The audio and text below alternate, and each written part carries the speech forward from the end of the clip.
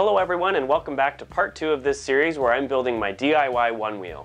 In part 1 of this series, I spent some time terminating this hub motor with the proper connectors. Then I connected it up to the speed controller and got the motor spinning. Then I connected the inertial measurement unit to give me feedback on the angle of the board. Using this angle feedback information, I was able to configure the speed controller to change the motor output based on the angle of the board. And finally, I added 2 force-sensitive resistors on the foot pad so that the board won't enable the motor until I've got my foot fully on the board. The next step of building this self-balancing skateboard is to design the side rails, the enclosures, and all the other components in CAD on the computer. I want to get a good sense of how all the components are going to fit together. If you are watching this video, chances are that you have a lot of creative ideas and you like making things.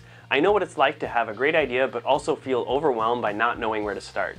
My goal with Bite Size is to give you the knowledge, inspiration, and confidence to make those ideas a reality.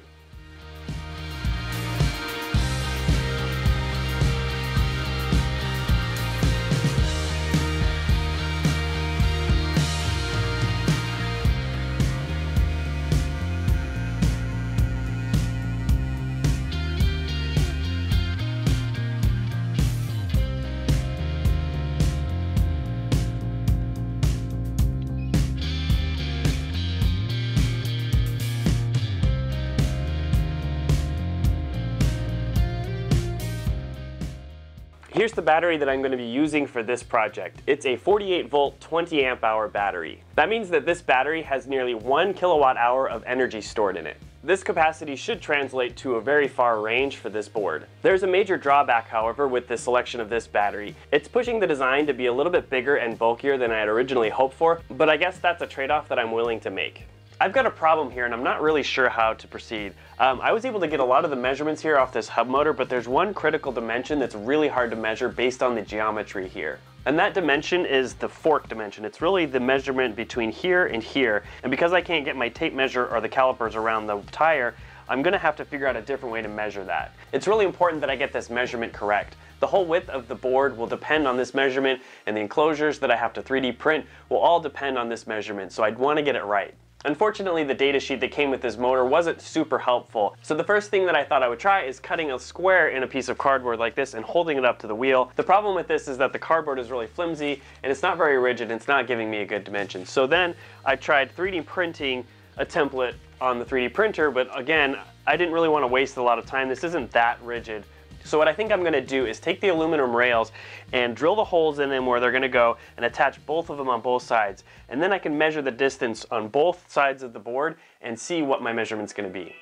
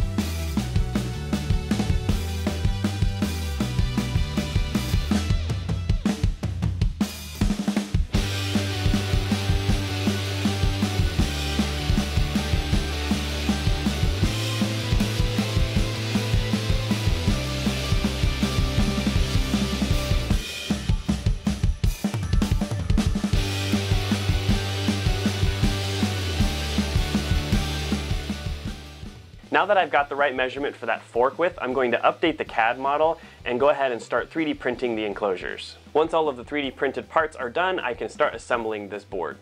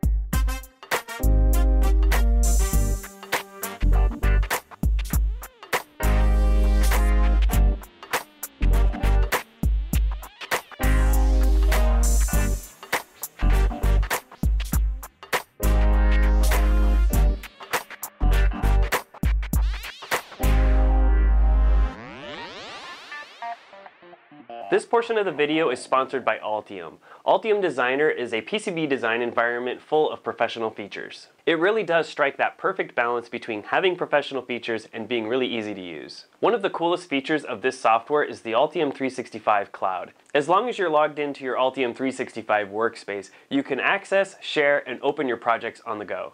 This makes collaborating with others and having them review your designs super easy. If you're ready to take your PCB design to the next level, I would highly recommend checking out Altium Designer. Supporting sponsors like Altium is a great way to support this channel. When you use the link in the description, you can get a free trial of Altium Designer plus a 30% discount if you decide to purchase a license. I have really appreciated working with Altium as a sponsor on this channel, and it would be really cool if you took a second to see what they have to offer. I've got the frame roughly assembled together for the very first time, and this is looking really awesome. I still have to print the platform that all the electronics get mounted to, but I'm way too excited to wait for that to finish printing before testing this out. So I've got the battery connected, I've got all the electronics just loosely floating around inside, and I'm going to turn it on for the very first time to see if this works. One thing I'll have to do before I do this test is disable the foot pads because I don't have them connected yet, and I don't want to have to connect them up to run this test. So I'm going to turn this on and connect it to the computer and disable those foot pads. Okay, now that I've got that disabled, let's give this a shot. Here we go. Awesome, that is so cool. So I'll need to change one setting here. I didn't know which direction this IMU would be facing, so I need to rotate it 90 degrees in the software so that it's tipping the right direction.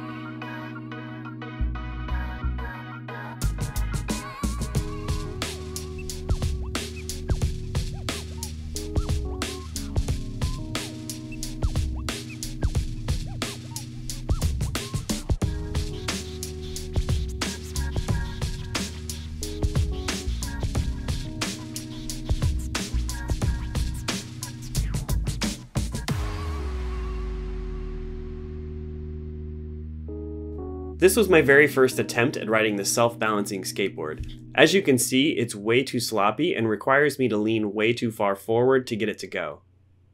I was able to solve this by adjusting some of the parameters in the configuration software.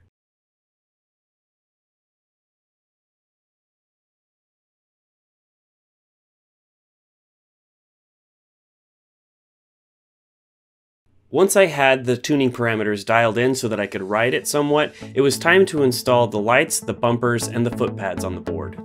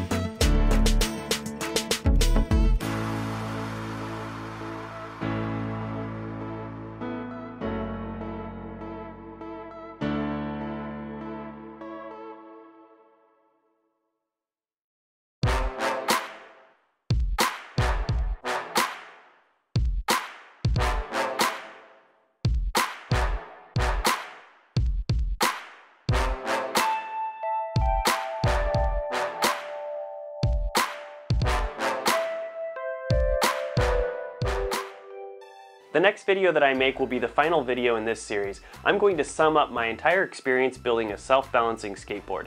That's going to include talking about the cost, all of the effort, the tools that were required, and all of the improvements that I plan to make in the future. I've had lots of people express interest in building their own, and if I get enough interest, I will release a set of plans along with guidelines and tips and suggestions on how to make your own self-balancing skateboard. Everything that I have learned while building this project will be included in a PDF that will be available for purchase on my website.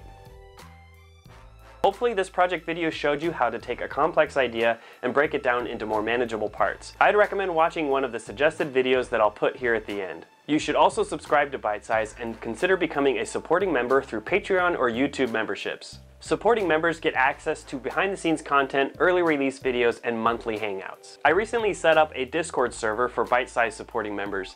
I would love to connect with all of you guys on a more personal level and hear what you're working on. Thanks for taking the time to watch this video, and I look forward to seeing you on the next one.